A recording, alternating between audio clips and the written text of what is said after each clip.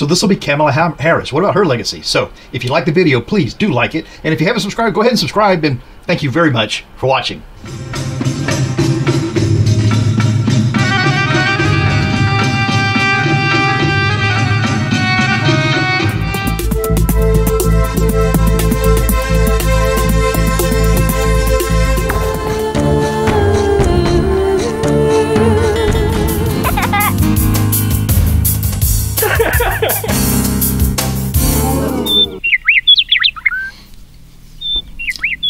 Hi, I'm Mark, and this is my journey through tarot. Come on.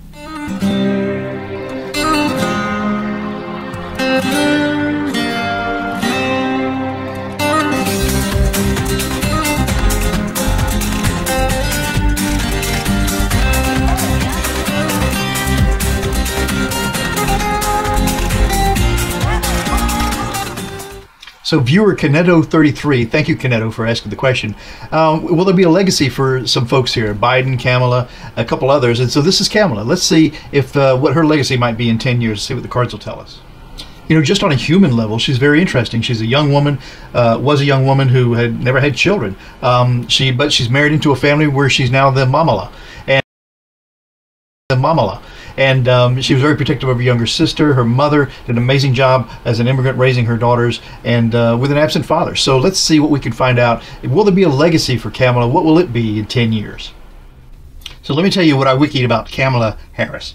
So Kamala Debbie Harris is the current Vice President, of course, of the United States of America. She's the first female and the highest ranking female official in U.S. history. The first African American and the first Asian American Vice President, of course. Kamala Debbie Harris was born in Oakland, California on October 20th, 1964. So she's a Libra. That's interesting. And then I don't know if that's true. You might want to check that. In 1958, her mother arrived in the United States from India as a 19-year-old graduate student. Okay.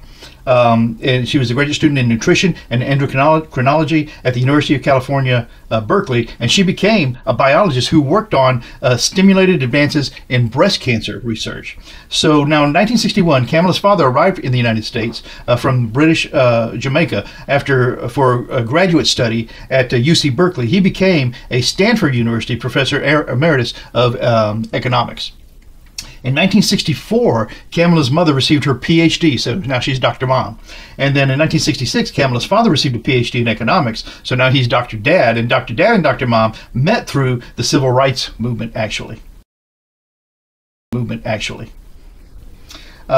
Kamala and her younger sister lived in Berkeley, California. A neighbor regularly took them to an African-American church in Oakland, where they sang in the church choir. And the girls' mom frequently visited a nearby African-American culture center to help them understand their heritage. Mom introduced them to Hinduism also at a nearby Hindu temple where she occasionally sang. And then her parents divorced, though, when she was 7. She and her sister visited their father in Palo Alto on weekends. And other children in the neighborhood were not allowed to play with them because they're black. Now, when she was 12, Harris and her sister moved with their mother to Montreal, Quebec, where her mom had accepted a research and teaching position at the McGill University affiliated with Jewish General Hospital. Harris attended a French-speaking primary school and then FACE school. I don't know what FACE school is, so I should have looked it up, but gosh, I didn't. And finally, high school in Westmont, Quebec, graduating in 1981. Now a high school friend confided in Kamala that she and her had been molested by her stepfather. And Kamala told her mother, who insisted that the girl come to live with them for the remainder of her final year of high school. They're still friends today. And Kamala has also remained in touch with her Indian aunts and uncles throughout her adult life and has visited her father's family in Jamaica.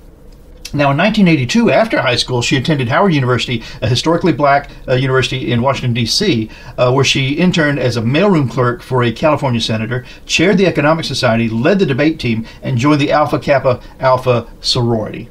Now, in 1986, Kamala graduated from Howard with a degree in political science and economics, and she returned to California for law school at the University of California, Hastings College of Law, where she served as president president of its chapter of the Black Law Students Association. Now, in 1989, she graduated with a Juris Doctor, and then in 1990, she was admitted to the California bar. She began her career in the Alameda County District Attorney's Office, described as an able prosecutor on the way up, and before being recruited to the San Francisco District Attorney's Office, and later the City Attorney of San Francisco's office. Okay, so she was recruited to the San Francisco District Attorney's Office, and then later recruited to the City Attorney of San Francisco's office. Okay, then Kamala was hired as a deputy district attorney in Alameda County, California. Then in 1994, the Speaker of the California Assembly, who she was dating, appointed her to the State Unemployment Insurance Appeals Board and later to the California Medical Assistance Commission. So now in 2020, Harris ran for District Attorney of San Francisco, and she won with 50% of the runoff vote. So in 2003, she became the first person of color elected as District Attorney of San Francisco. Now, in 2007, she ran unopposed for a second term. And then in 2010, she was elected Attorney General of California through 2017. In 2017 to 2021, Kamala Harris was a United States Senator representing California. Then, as we all know, in 2020, she sought the 2020 Democratic presidential nomination, but didn't get it, and she withdrew from the race prior to the primaries, and Joe Biden selected her as his running mate. So now, in 2021, Kamala Harris became Vice President of the United States of America. That's Kamala Harris. Okay, so this is the Connolly Tarot by Peter Paul Connolly and Eileen Connolly. And this is actually a son and a mother who did these cards. But these are very nice cards to use. I love them a lot.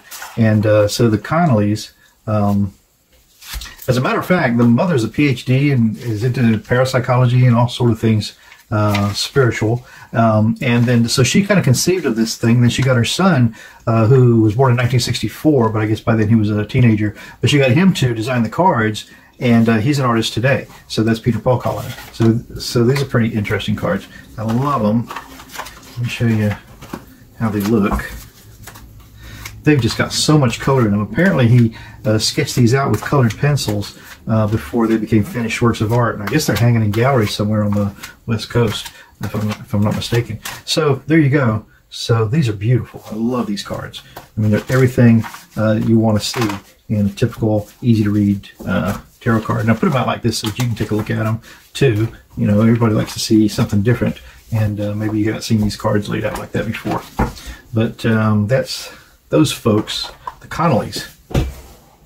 Okay, so this is going to be in answer to Caneto 33's question. This is part 2 of a 4-part series, and the question is, the second question that Caneto asked is Vice President Kamala Harris's legacy 10 years on. Vice President Kamala Harris's legacy 10 years on. Let's see what the cards can tell us about that. Vice President Kamala Harris's legacy 10 years on. Kamala Harris's vice presidential legacy 10 years on. And I'm specific to say vice presidential legacy because we don't know what else she might accomplish in that time. So we'll see what is Kamala Harris's legacy, her vice presidential legacy, 10 years on. We'll take 6 cards to get started. So this will be 1, 2, 3, 4, 5, and 6. Kamala Harris's vice presidential legacy, 10 years on. Okay, so these 6 cards will get us started on this full Celtic cross. Let us know what is the signifier card for Kamala Harris's vice presidential legacy 10 years on. The signifier card for this is the 7 of Swords. And you know, the 7 of Swords is thievery, deceit, typically. And it's interesting how it's depicted in this deck. So we have these musicians. This Connolly deck is a softer, evocative depiction of the Rider-Waite Tarot. So these 7 of Swords, that we show that these musicians have got 7 or 5 of the 7 swords, buried in the ground in front of them, and they seem to be playing a song to those swords, and maybe inspired by them. But there are 2 swords up in the darkness, stuck up in this cloud, that aren't available to them. So the signifier card for Kamala Harris 10 years on seems to be the song that she was able to sing, but not with everything that she needs. And again, the 7 of Swords typically speaks to deceit and thievery. Interesting. I wonder if this, again, is her challenge against that previous presidency that she and Joe took over from. The challenge to that, though, for Kamala Harris, 10 years on, secrets being revealed. And so, yeah, and in this card, it's the moon card of the major arcana. We show, so the challenge to singing this beautiful song with what they have discovered and the something being left behind are the secrets that to be revealed. And even in this card, you can see that some of these secrets haven't quite emerged. Some of the plans, some of the rules, the law, the justice has not quite emerged from this pool of compassion, of emotion. Okay, so that's the challenge to that Seven of Swords. The base of this reading for Kamala Harris's legacy 10 years on, vice presidential legacy. So this is the Eight of Pentacles, and the Eight of Pentacles speaks to someone who has really honed their craft. Okay, they've got lots up here to display how well they do their job, and he's just getting ready to maybe put one more piece up. We don't see his tools in his hands right now, although they're here. It looks like the base of this reading was that this person that we're reading on came to this with, plenty of artisanal, if you want to say that, but plenty of talent in their job. The past of this reading, then, is the King of Wands. So the King of Wands is the king of action, planning, and so the past of this reading, for me, again, I think this is going to depict Trump. He was absolutely the king of the plans that he expected to get accomplished.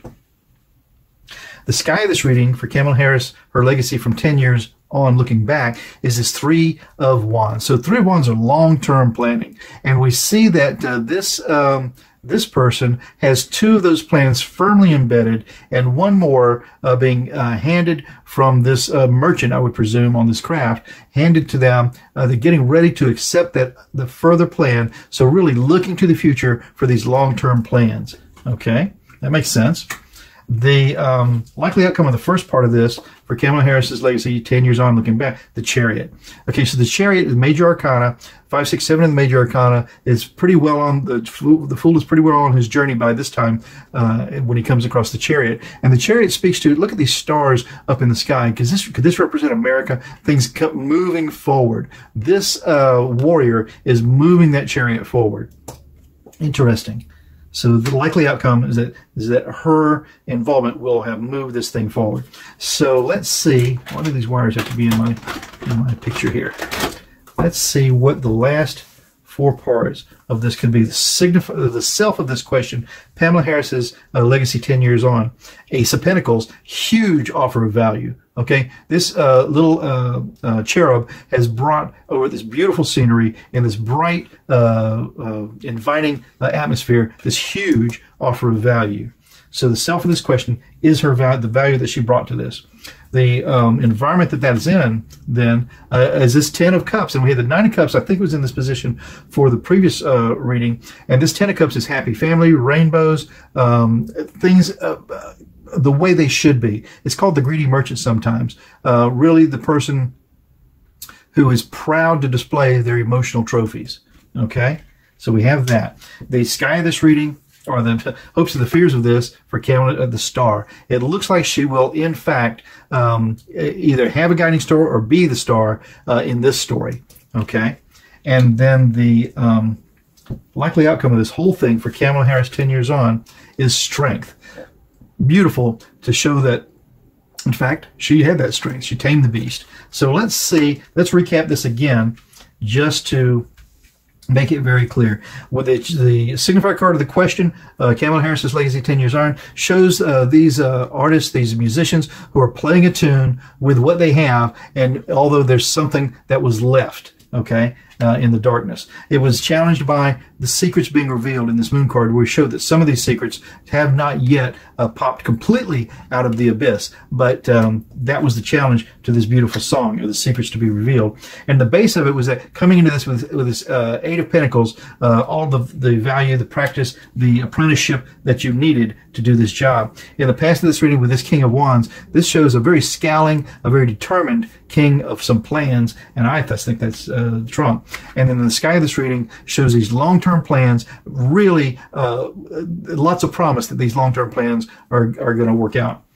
In the likely outcome of that first part, we had the chariot, where maybe it's seen as bringing things on for me. This flag is the United States of America, and so really the driver of the chariot to make these things happen. The self of that question with this Ace of Pentacles just shows the value that she had in this particular scenario, and this Ten of Cups. I'm sorry, it's not the greedy merchant. This is happy family. So yeah, so this is, really having accomplished all the emotional trophies that you needed and happy to display them. With the star as the hopes and the fears, this seems to me to clearly be Pamela Harris's position. And final outcome, the strength that maybe will be accredited to her for her part in this. I hope that's correct. Well, that's what I have for Kamala. See what you think about it. What do the cards say to you? And there's 2 more coming. We're not going to say who they are, but there's 2 more coming, so stay tuned. I'm Mark, My Journey Through Tarot. Tomorrow's another day. Stop by. We'll do it again. Ciao for now.